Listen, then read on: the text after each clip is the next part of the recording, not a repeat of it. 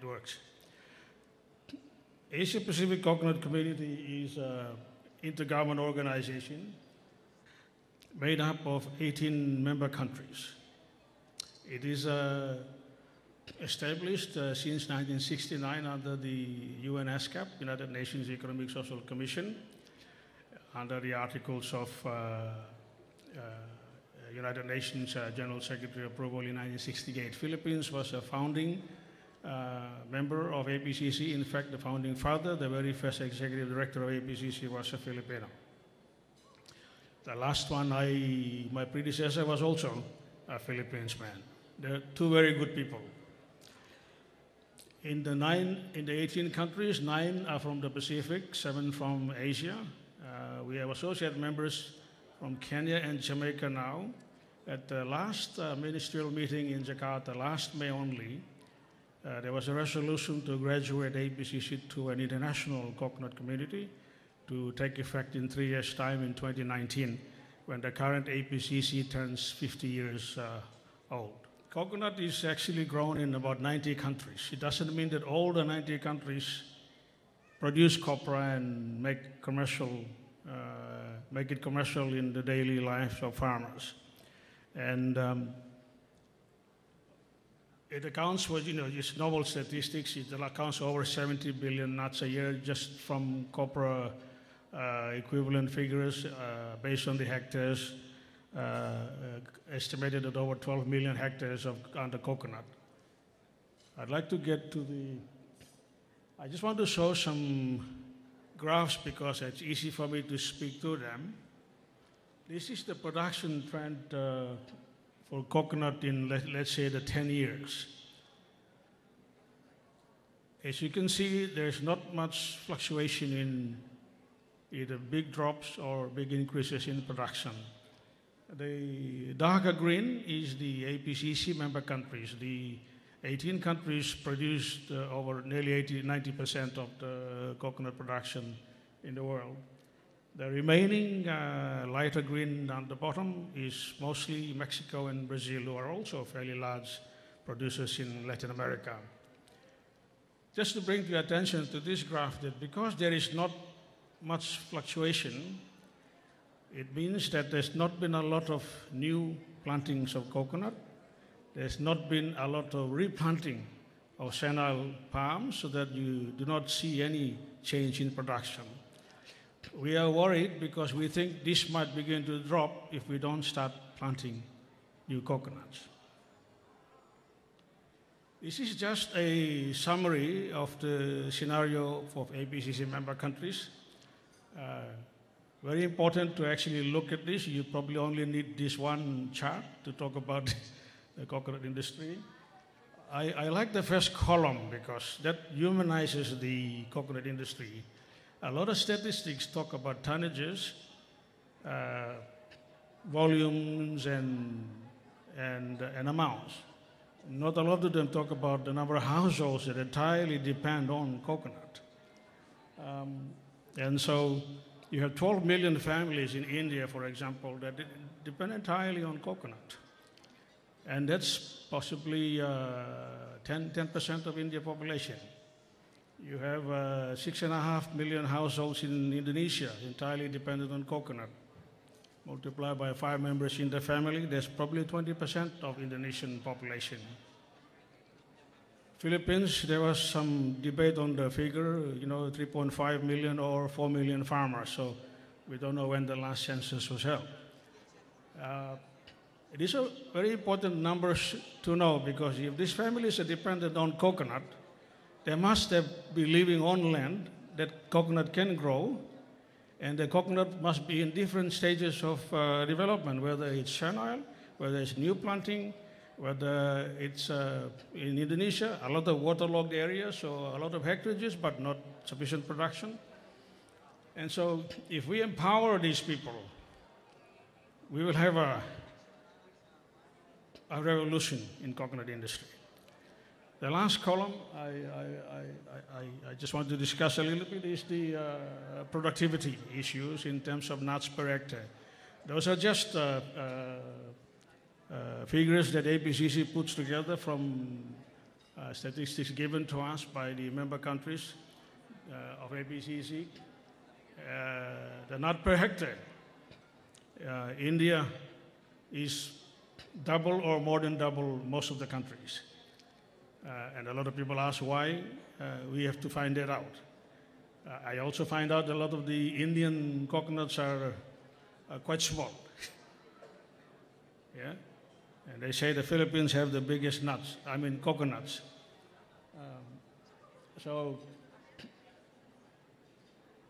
Most of the countries are below 7,000, 6,000. Some struggle at 2,000, 3,000 nuts per hectare. Because I think a lot of the coconuts are going senile. After 60 years, a palm will begin to decline in yield and productivity. After 100 years, we transfer that to the forestry department for timber. You know, when in Fiji, you cannot chop down a coconut tree until it stops bearing, because now it is timber. We were talking about coconut oil today, I think in some of the talks. Crude coconut oil from copra is still your largest product of coconut traded globally at the moment. You do have the emerging high-value products coming, but not overtaking that volume and quantity of production at the moment. Yeah. And Philippines obviously is, as rightfully said by Madam Secretary, Undersecretary this morning, is your leading producer of coconut oil. At the moment, it's the Rotterdam CIF price is on $1,100 and it's staying on that level at the moment. Oops. I have to go easy on this thing. It's a 2014-2015 price behavior on coconut oil. There was a slight slump. It was okay. I think everybody remembers 2014. Copper prices were pretty good, but I think Philippines still paying fairly good price for copra. I'm not sure, 30 pesos at the moment. Sri Lanka is also paying good price for copra at the moment as well. If you look at coconut versus the other vegetable oils, our sister organization, our sister oil that came after coconut is now 36% alongside soybean. The palm kernel oil, which is the only other lauric oil apart from coconut, that only 2 oils have lauric acid content. And PKO, or palm kernel oil, is still double in production in volumes to coconut oil. Coconut oil at 1.7% and 3.6 palm kernel oil. Yeah, that's just a table showing the figures. But an interesting point is that even though vegetable oils in total, as a total, has increased every year by 15%, there's no increase in coconut oil. It remains stagnant. I just thought it would be good to show the behavior between the two, comparisons between the two lauric oils, palm kernel oil and coconut oil prices. They're almost exactly the same. They run together, though coconut oil will enjoy a bit of premium from time to time. Yeah. I borrowed this from the Oleochemical Association in the Philippines. Just for those who may be new to the coconut industry, the oleochemical industry is still the biggest takers of coconut oil at the moment. In China, in Japan, in different places, in Europe as well.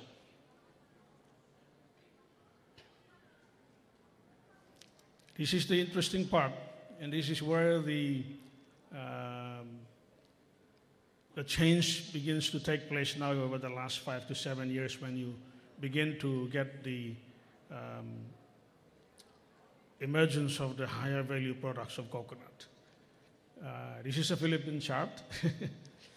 It's an old one, and it still makes a lot of sense. You can talk about the coconut industry from just one chart, but it's important for farmers and young processors that are coming up, and there's a lot of young men and women, younger, that are coming into the industry. The coconut sugar manufacturers in India are young people, not old people.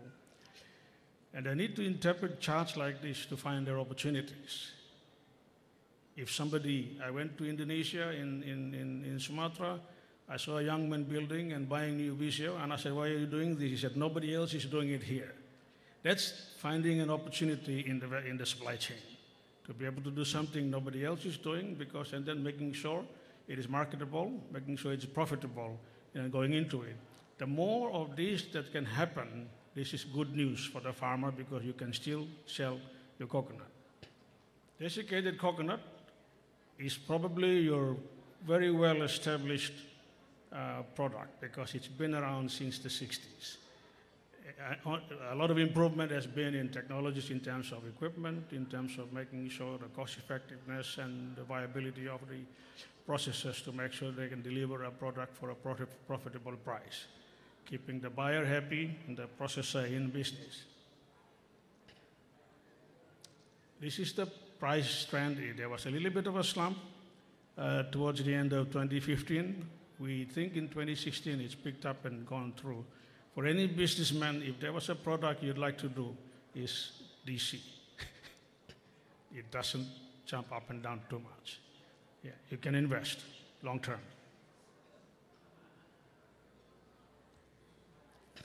We come to virgin oil. This is your fastest growing high value product for the niche market right now. There are issues with markets in some places. I think there could be issues with the Japanese market. There could be, I think, too much stock there. There are probably 47 brands on the Japanese market. And we are hoping that through the efforts of the private industry and the sector and the people out there that are trading and marketing this product, that they will also communicate back to the stakeholders if there is a quality issue, if there is an issue with packaging, so that we can improve on what we are doing to keep that market open. It's very, very important for the coconut farmers. Obviously, the VCO prices continue to remain about 4,500 to 5,000 US dollars per metric ton. This is a chart for Philippines for the last 10 years. All right, in 2001 to 2015. Well, 15 years. And you can see what's happened with VCO. And it's not stopping there. The Philippine VCO export is increasing 20% each year. India has just started. I read in the Indian Coconut Journal, they were late coming into virgin oil production. They're increasing export by 400% a month. So it just gives you some indication of where virgin oil is going. A number of Pacific countries governments have made policies to stop making copra and go to other high-value products of coconut. It's government policy in Fiji now and some other places. Just some interesting products coming up. This is a Johor product in Malaysia. Down the bottom, the little, those are rollable perfumes, VCO with Dior, maybe Boss. And because it's VCO based, you just put one on your chest and it stays there for the whole day. Yeah. Some packaging advancements to make sure that they meet the demands of the international market. Coconut water was mentioned also today amongst the leaders' speeches here. This is the fastest growing on the beverage market at the moment. I was with Tetra Pak in Singapore just about 3 weeks ago. They themselves cannot believe the way coconut water is actually moving. And to think, I think Philippines sends water from the mature coconut to the United States. And I think when I was talking with Dr. Pons Portugal, who was probably here today, he said, wait till they find out that the young coconut tastes better.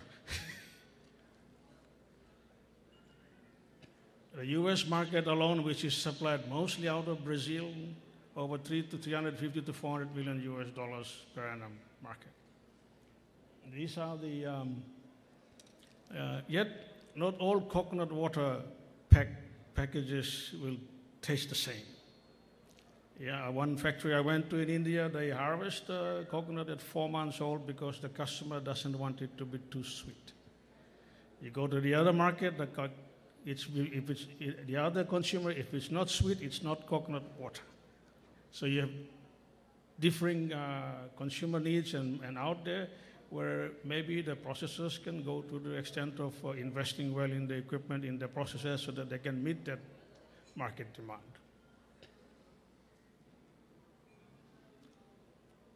This is the trend of the coconut water exports.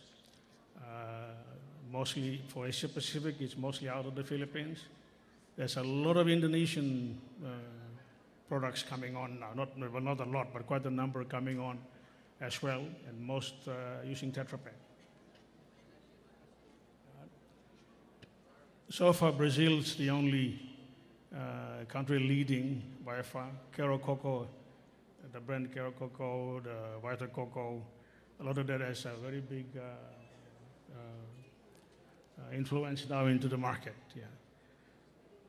In Indonesia, I think, I don't know who has been to the Big Tree Farm for hydration, hydro cocoa. Obviously, this is reduced to powder now. You can just mix it with water. I just put it up because you must also look at the nutritional facts on it, because it is the health benefits and nutritional benefits of coconut water and VCO that's going to actually pull that market and drive it, as well as the performance of our private sector people out there, the marketing people, and the processors. The onus will be upon them to make sure they maintain very high quality standards to meet the demands that are out there. Coconut flour is mostly Philippines, but at the moment it is processed from the residue of VCO production. Same consistency as wheat flour. So maybe if we are not wheat growers in the Philippines, let's seed coconut flour. Coconut milk and coconut cream have been going on for quite a long time. But it's suddenly now, you know, instead of a lot of people consuming coconut milk by cooking food and rice, you can actually now pour it into your cup of coffee.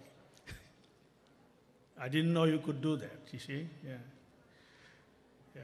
I have a clip that was done by So Delicious Dairy Products in America 5 years ago. And they struggled as a non-dairy product company until they put coconut milk into their lines of products. Maybe I'll just a few seconds if I can just run that clipping for us of how they're pushing to industries. The market out there is aggressively pushing coconut products because it's important for Americans to convince Americans to consume coconut products. It's important for Germans to convince Germans to consume coconut products. But the onus is on the sector and the stakeholders of the sector to make sure we maintain the highest quality standards possible to be able to keep the markets open. Palm sugar, I think Indonesia probably your largest coconut sugar producer at the moment, and it's produced by families in their backyard kitchen. I think, I just got some pictures of Indonesian. I visited this family because I bought this particular product in one of the leading supermarket chains, Carrefour in Jakarta, and I decided that I'll take one weekend off and go and find out where it came from. And it was just a couple, and their niece and their nephew. And it's just produced in the back there. She has 400 coconuts in the yard, and harvest this sap from the dwarf coconuts here.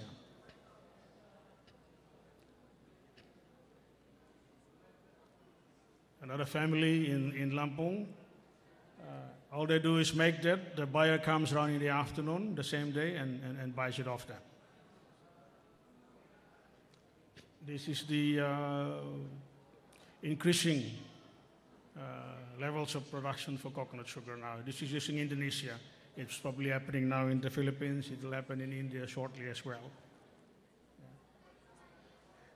Just sharing words of wisdom from a great man dead 70 years ago that said, the nectar from the coconut blossom is a way to solve the world's poverty and is an antidote against misery. In 1939. Only 3 years ago, India started to harvest nira after repealing a 100-year law set by the British government not to harvest nira. The vision and the wisdom was provided 70 years ago, and it took all those years. So an Indian family possibly has only 70 coconuts around their house. By harvesting nira, they're able to make $40 per tree per month. On 40 trees, $1,600 a month. That's really good money. Very good money for a family. You can be convinced after Cocolink this week that coconut industry is going to go into leaps and bounds in terms of being an extremely viable industry. Because the coconuts are tall, they have to do equipment to climb coconuts. Somebody showed this picture and says, somebody I showed this picture to said, what a lucky coconut tree. But most of the technicians, most of the nira technicians are women. Unfortunately, in my country, in Papua New Guinea, women are not allowed to climb trees. I don't know why. I think they should. Coconut shell charcoal, activated carbon, similarly moving fairly quickly. I was just going to show you the price trend in that as well. Depending on quality, Sri Lanka seems to be getting much higher prices at the moment for its products. So if we're not getting that level of pricing, maybe we need to talk to the Sri Lankans to find out what they're actually doing to get that price. Yeah. In Indonesia, farmers are taking coconut ash to sell to the coir factory. They're making their own charcoal and drying it around their houses and then taking it to the activated carbon plant. Usually the moisture is still about 30%, so the processor has to re-dry it back down to 20% before going into. They still use the traditional method of activated carbon and the modern method together. One factory did both. Yeah. I think coir, on Thursday will be a pretty good program on coir products. India would be your leading country at the moment. In over 200,000 tons of coir. I think Philippines will just be picking up, but the processes are quite different. India soaks a lot of its coconut skin for a month or so that it's very soft. You can almost do the fiber with your hands. Here, they have to do it through a machine to get it done fairly quickly. Okay, I think my time is running. I have to rush through this. A lot of the factories in Indonesia still bale raw fiber and into containers and sell them overseas. This particular processor didn't want to have anything to do with the pith, which is quite a high value product.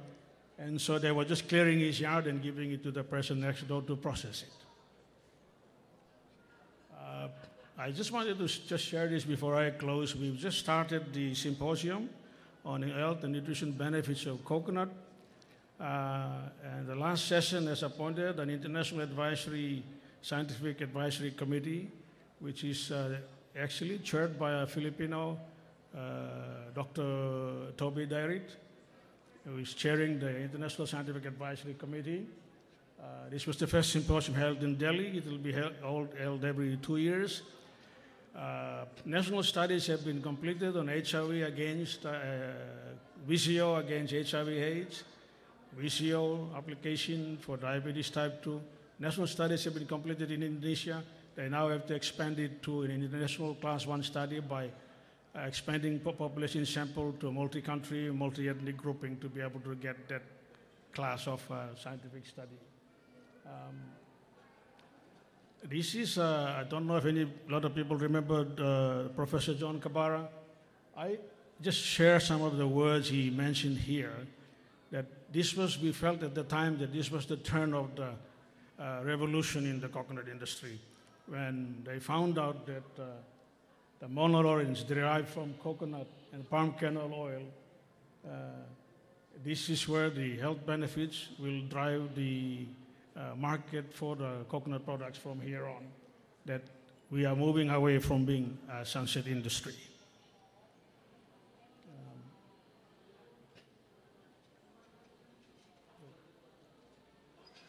I think a lot of people here would already know about health benefits of coconut. May I just ask this morning with a show of hands, how many people in this room would be taking virgin coconut oil every morning, if you don't mind?